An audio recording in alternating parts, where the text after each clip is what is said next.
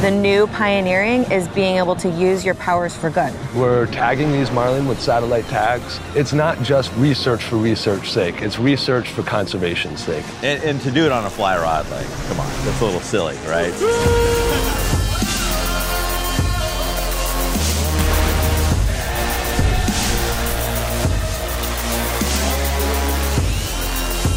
Conservation has always been core to Costa. Community has always been core to Costa. We knew the fishery was special and we wanted to find out more about it.